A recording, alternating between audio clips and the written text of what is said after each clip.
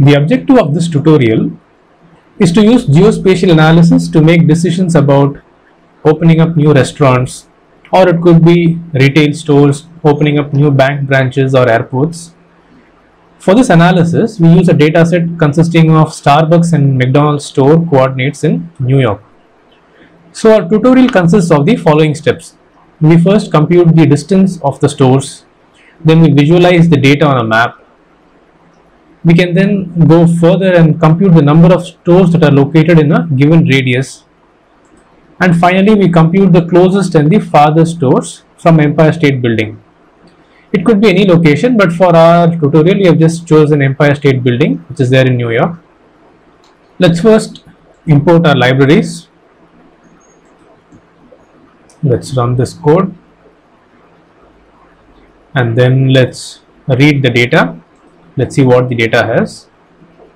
So this is the data we have, the latitude, longitude, the store, either a Starbucks or McDonald's store, and then the address of the store.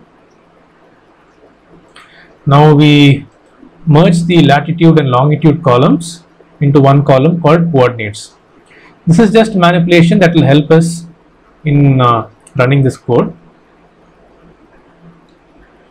Then we obtain the latitude and longitude of the Empire State Building.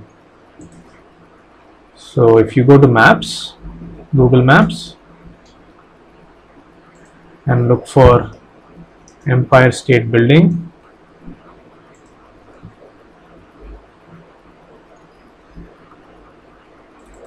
this is your Empire State Building.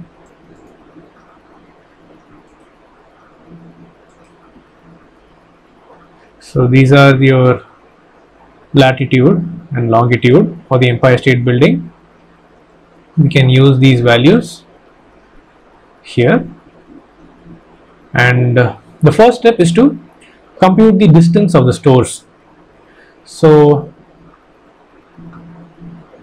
our data consists of all these stores, their latitude, longitude, their address, and the coordinates.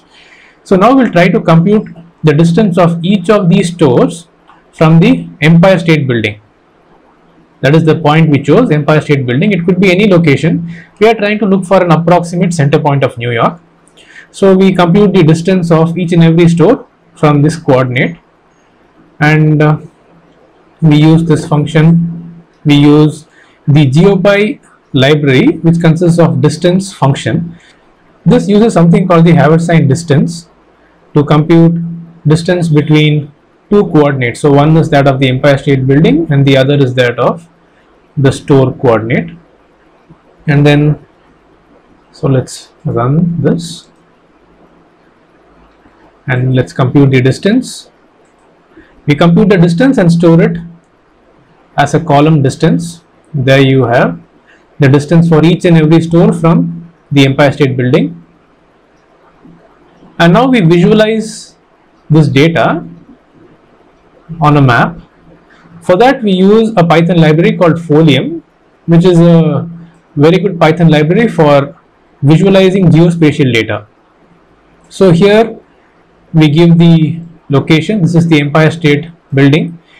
It looks for two parameters, location and zoom start. So location tells you where you want to center the map. So this is where the map will be centered at. And then the zoom start tells you to what amount do you want to zoom into the map. And then the following code tells you where do you put the marker. So each and every store will get a marker. For example, the McDonald's store will get a blue marker, and if it's not a McDonald's store, Starbucks would get a green marker.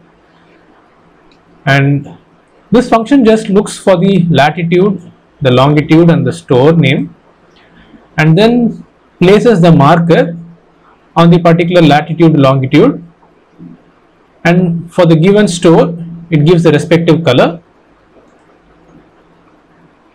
and that's what this function does. So then you print M. This is where the object was stored.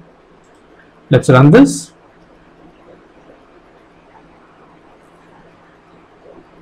So this is the map, and here you see cluster of Starbucks and McDonald's stores.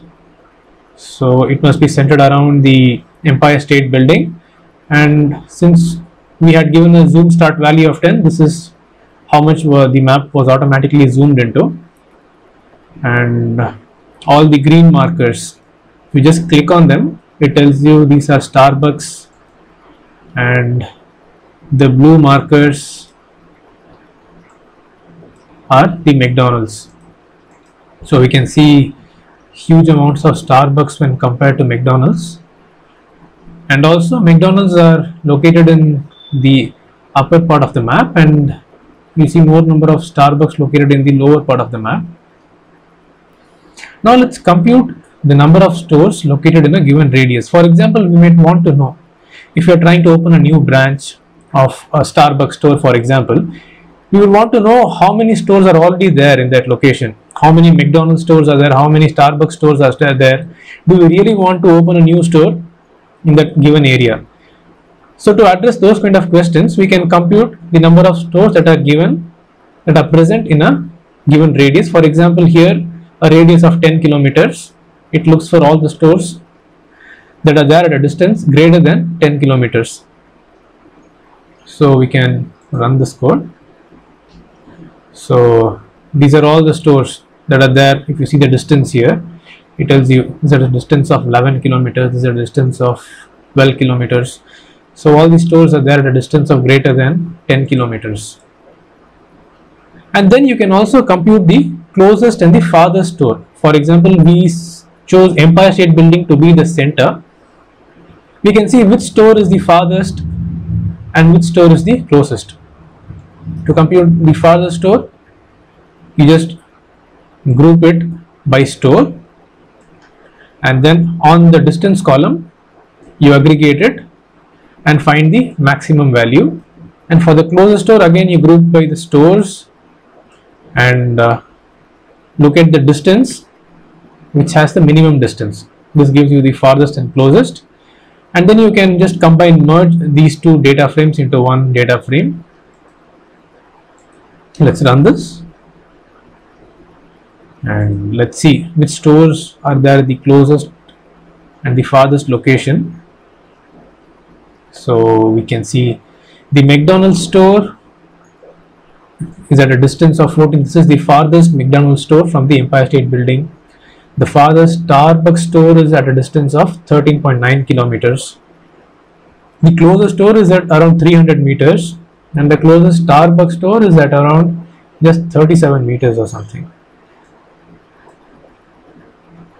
So this actually gives you also gives you a good idea if a store is really needed near Empire State Building. From this it is pretty obvious there are so many stores nearby. You have the competitor McDonald's, then you have Starbucks, they are all nearby, and so the number of stores are pretty clustered up around Empire State Building. So this kind of analysis helps you make decisions on whether you want a new store and how far do you need to actually locate a new store. Is it really needed? Does introducing a store there reduce the distance that a person has to travel to reach the store?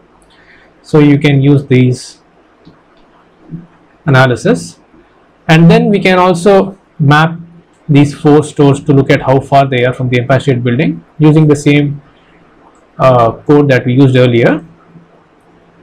But here our data frame would be different. We'll be using this df_new data frame. Let's run this code, and there you go. So you see at both the ends you have the Starbucks as well as the McDonald's store. These are the farthest stores, farthest and the nearest stores.